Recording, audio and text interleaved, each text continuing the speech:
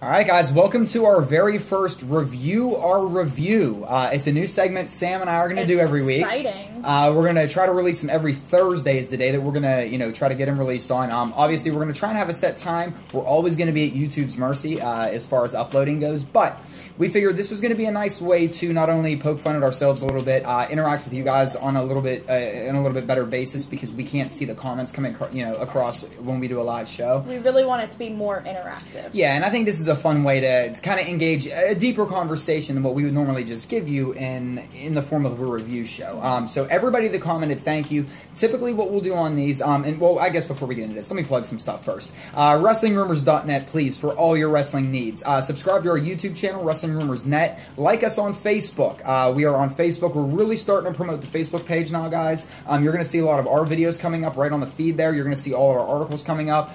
So go check out Facebook, too, with us now, please. So follow Sam on Twitter, at LadyNexus13. Of course. The First Lady of WrestlingRumors.net. Follow me at AdamDaily13. Now, guys, what we're going to normally do is pick about 5 or so questions, maybe, make it somewhat of a shorter segment.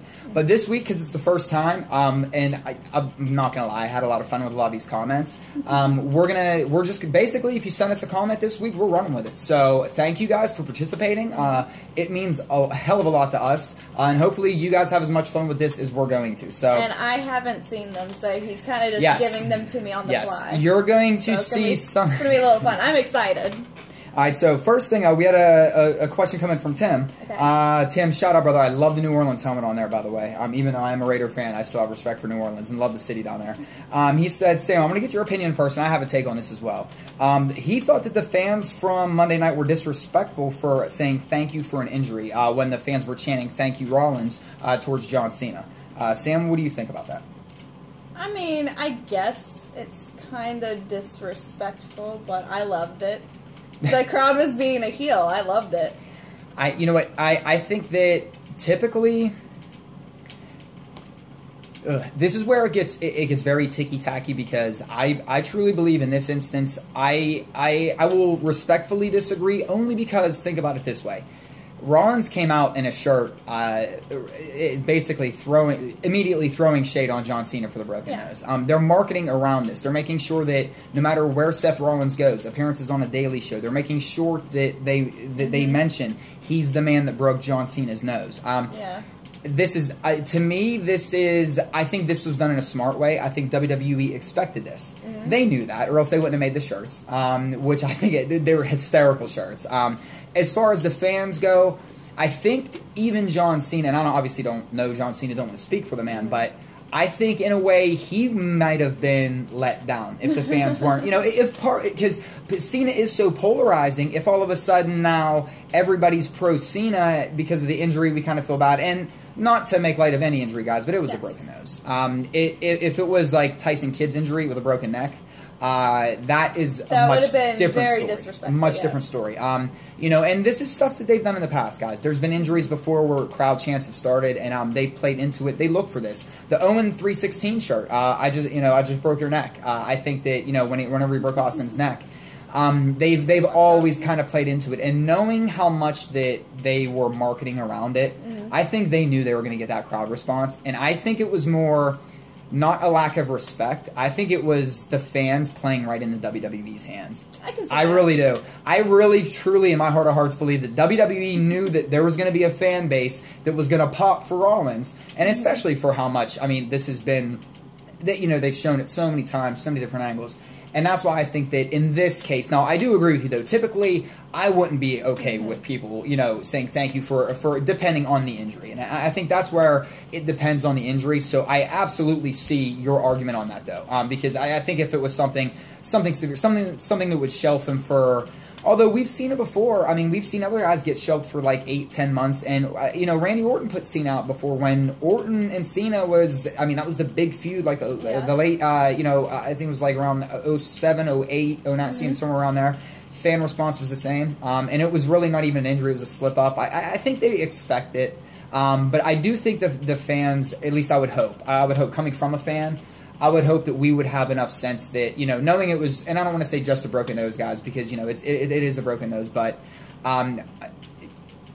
if it was a lot more severe, like if people were doing this with Tyson Kidd, it would be to me. It would be absolutely deplorable if it was a joke like draws his injury. If this was, I mean, I hate to say it, but it's something with Owen. You know, that would be to me absolutely disgusting. You know, something like this where, you know, they already had a shirt on the website released before Raw went on the air.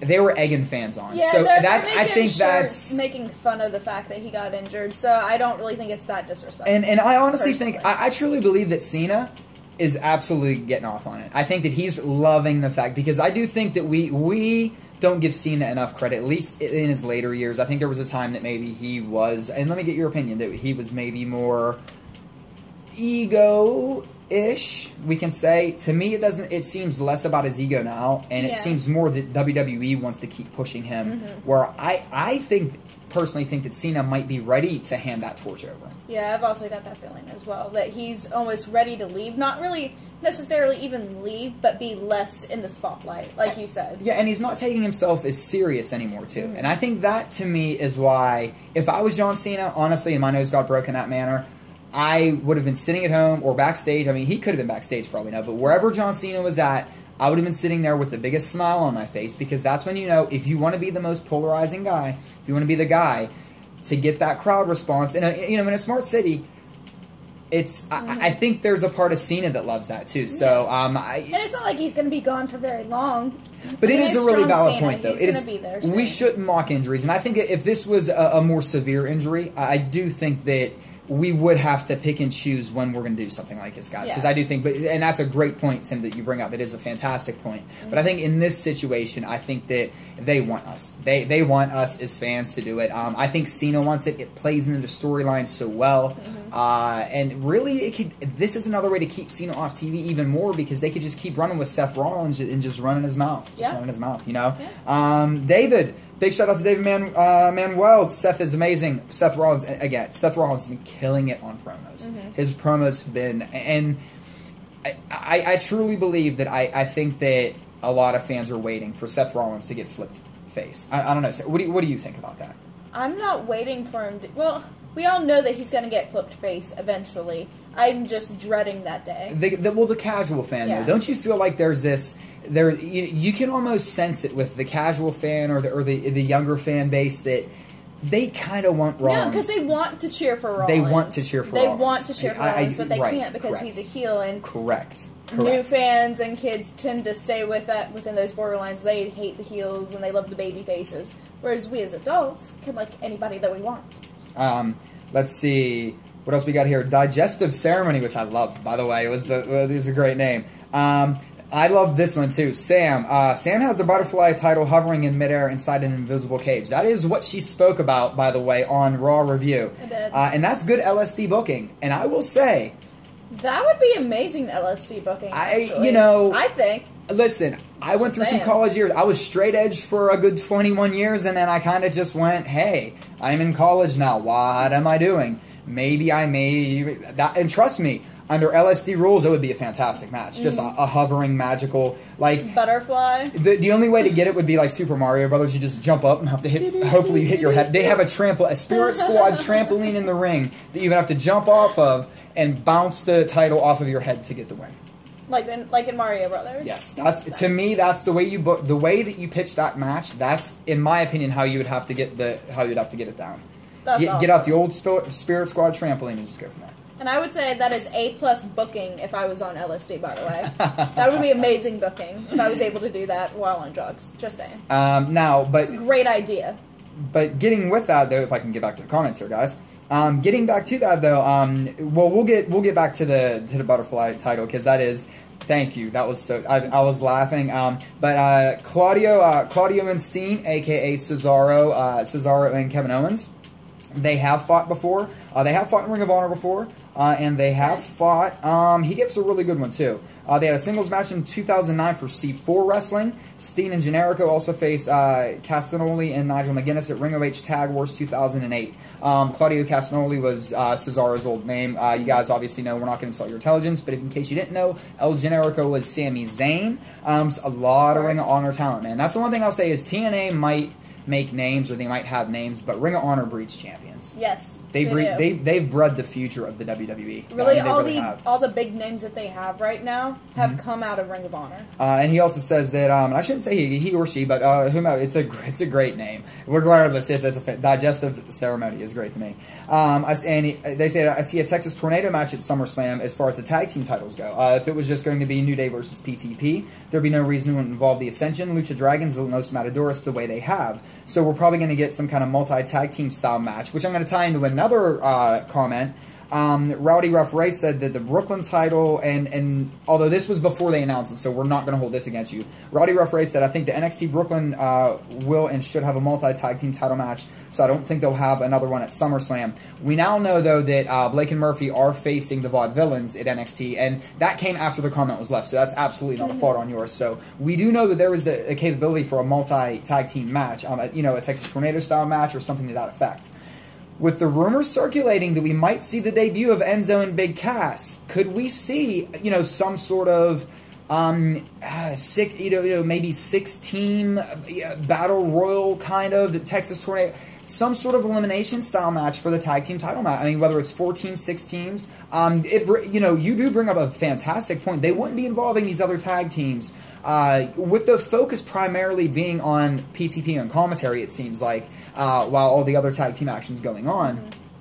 Do you think that there's any legitimacy to the rumors that we're going to see Big Cass and Big Cass and Enzo come up at either SummerSlam or the night after? And if they do come up at SummerSlam, would that make sense to put them into a multi-team match? If they're going to have some big special tag match for SummerSlam, I could definitely see them bringing them up for this because it's in Brooklyn. Right. Their gimmicks would get so over in that town. It would be stupid not to bring them up then. And the fact that they're not actually fighting for the NXT tag titles makes me wonder, then what are they going to do with them? They have to be bringing them They've up. been somewhat absent recently, and I think those are the rumors, and we don't, guys, we don't know for sure. Obviously, we're not on the creative team, but there's been speculation they're gonna premiere or they're gonna make their debut. So I guess we'll see. I just feel like that would be a missed opportunity if they didn't call them up for SummerSlam.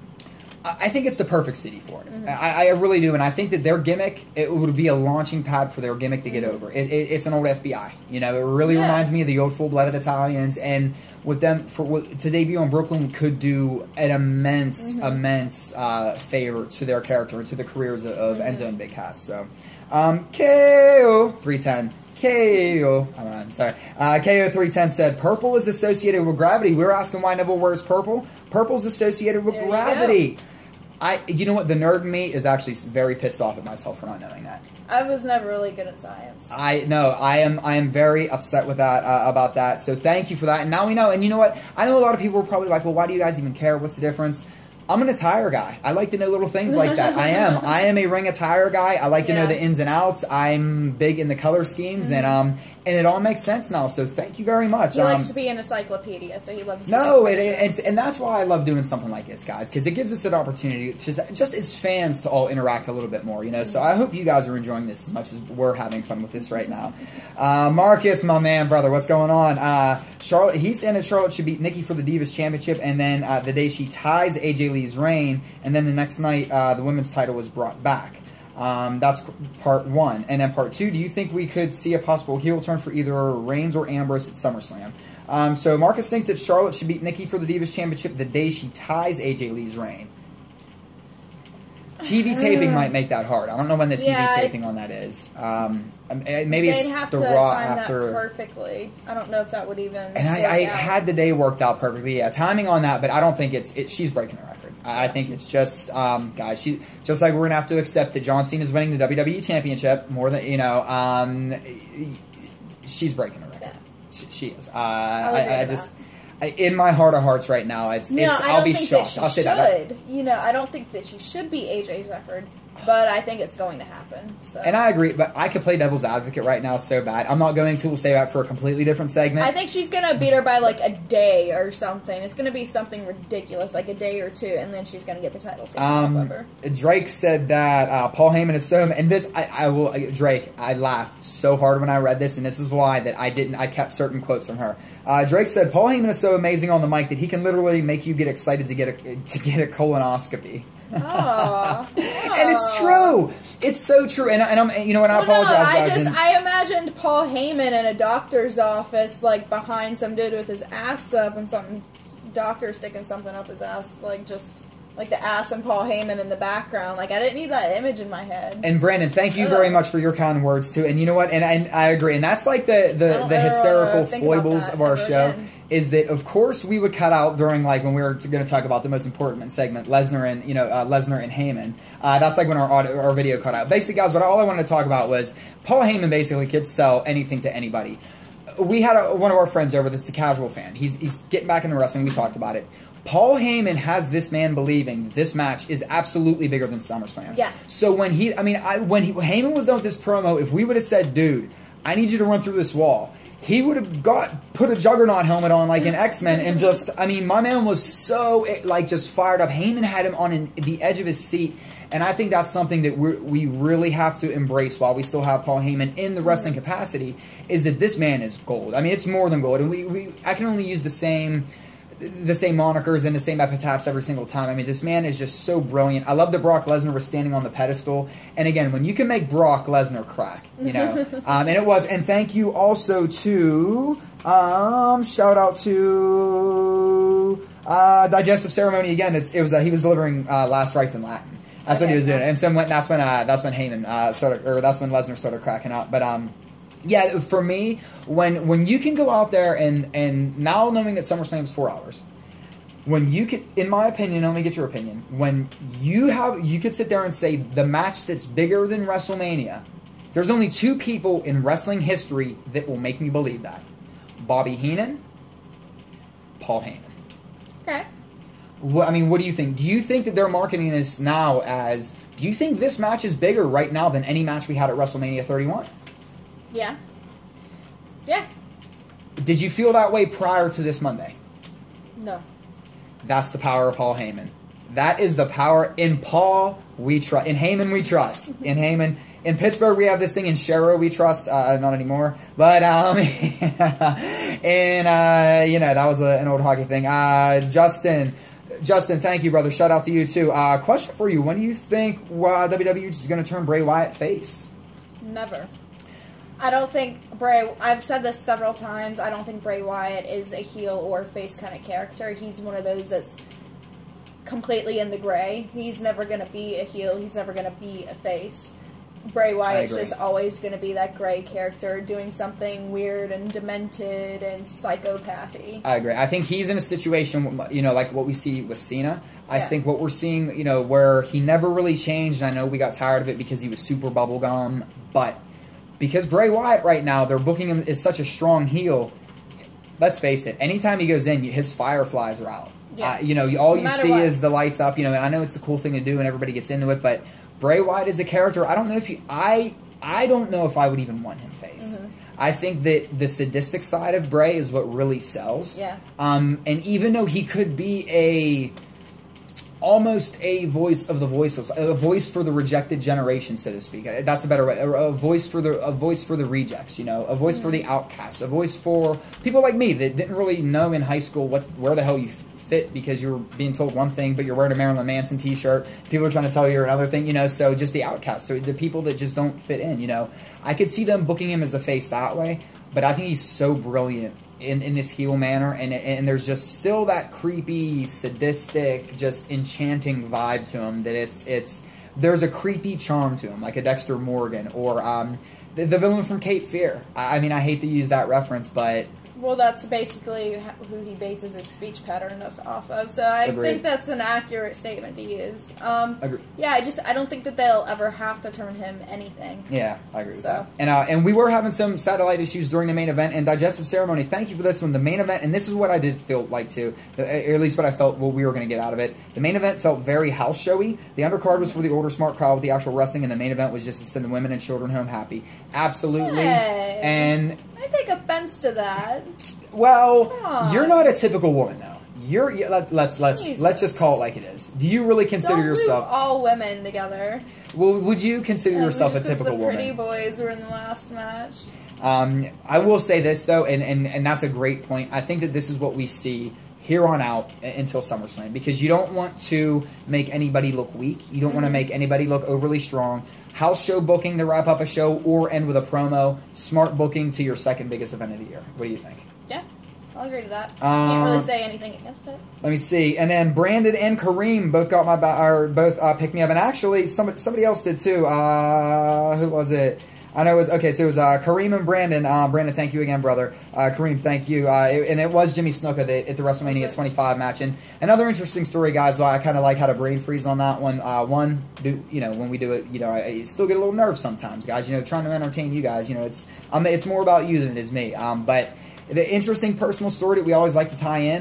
There were so many things that WrestleMania meant to me. WrestleMania 25, and now in hindsight, I checked a lot today to see, but I do think that was Piper's last WWE performance. And it was Piper, it was Snuka, and it was Steamboat with Flair on the outside, Mickey Rourke.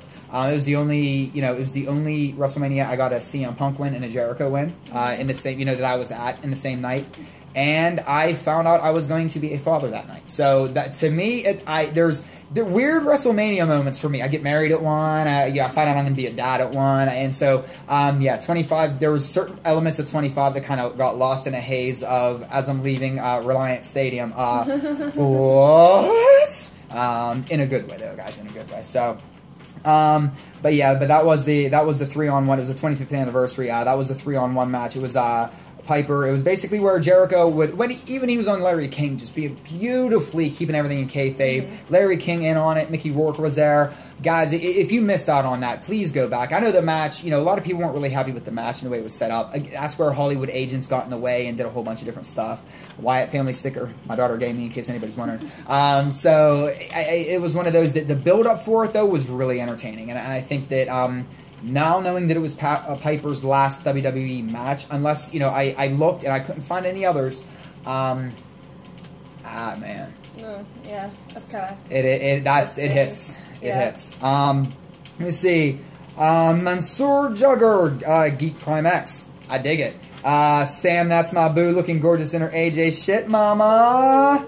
Always looking gorgeous. That's why I know I'm expendable. We're gonna do an episode where I'm just gonna be a cardboard cutout, guys. We're gonna get a little bit ridiculous with this. We're gonna put such a satirical spin on a lot of things, and just really hope you guys are having as much fun with wrestling as we are. Yeah, because no one needs you. Nobody needs me. No, I'm expendable. It's all about me. It is completely about you. Yeah, I could be gone tomorrow. William Burr, or may I say Bill Burr. If you're one of my favorite comedians, hell yeah. If you just happen to be named like one of my favorite comedians, hell yeah. Bill Burr, who knows? Maybe Amell has been doing some in-ring training. Speaking of Stephen Amell. It's a really good point. And here's the thing. We don't know how many of his own stunts he really does. He theoretically could work. He looks like he can do a lot of his own stunts on that Arrow show. Just saying. He theoretically could work. And then Rowdy Rough Ray. This is a great question, Rowdy Rough Ray. Do you guys think the NXT title should introduce, or do you guys think NXT should introduce a minor mid-card title? I think it would help guys like Breeze, Tommy, Corbin, etc. Yeah, I like that idea. Absolutely. I just think that they'd have to lengthen NXT to 2 hours. Or like an hour and a half. I don't think so. And here's why I really dig that idea, is I think that they could make it almost like it's a television title. Where you got, it doesn't have to be defended every week, maybe every other week, maybe, but that's the title that isn't necessarily defended at TakeOver. Okay. But that's the title that you always see defended on NXT, on the tape show. It can still be defended, but I absolutely. I think that would definitely help a lot of guys that are in that limbo stage in NXT that have never held the title but have been there so long. Like he said, Tyler Breeze, Tommy. You know, and it would do wonders for those guys. And I think that that's something we've talked about this for months, and so that's a great point to bring up. Yeah, absolutely, absolutely. Guys, this is the first review. This is the first one. I hope you enjoyed it. Sam, what do you have to say? Anything before we wrap up our first episode? I would just like to thank everyone that actually commented on the videos and asked us questions and wanted to interact, and hope that everyone does it even more next week. Guys, please, and listen, the funnier when you guys get us to crack up, and listen, and we have thick skin, guys. We're comedy people, so please berate us too. We're not just looking for praise here. Berate us. Trust me, if you're gonna get a laugh out of me, you're gonna get mentioned on its show. I promise you that. Guys, don't forget WrestlingRumors.net for all your wrestling needs. Please like us on Facebook. Check out everything we're doing on Facebook. Make sure you're following us on Twitter at WrestleRumors. Please subscribe down here somewhere, wherever your browser is, to our little channel. And guys, real quick before I want to get off, not in that way by any means, I'd like to say. Tonight, or by the time you guys this is uploaded to YouTube, is the last airing of The Daily Show with Jon Stewart, and I just wanted to say real quick that there's a lot of people that that I could say inspired me to want to do things in media, and Jon Stewart is on a very, very short list. And you know, whether you love him or hate him, Jon Stewart has been a steady within media and comedy, and he's found a way to make people laugh, and I do my best to emulate him as much as possible on here, guys. That's why I try to play, you know, the straight comic as much, let Sam go wild.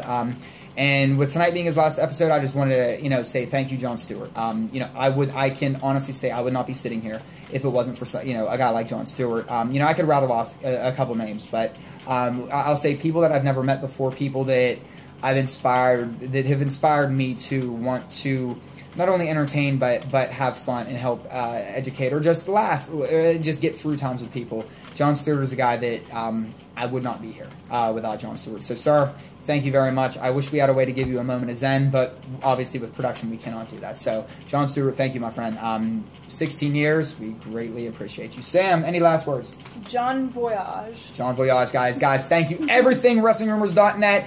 See you on Monday for Raw review. We'll have the pre-show wrestling warm-up beforehand. And Sunday, we won't be around for the anniversary of Chris Jericho's debut in WWE, August 9th, 1999. Baby! 16 years. It wasn't in Winston-Salem, but that was in WCW. I just like to say Winston-Salem when we talk about Jericho. Winston-Salem. No, it was in Chicago. But, guys, thank you so much. Again, thank you for watching. Subscribe, all that stuff. See ya. Peace.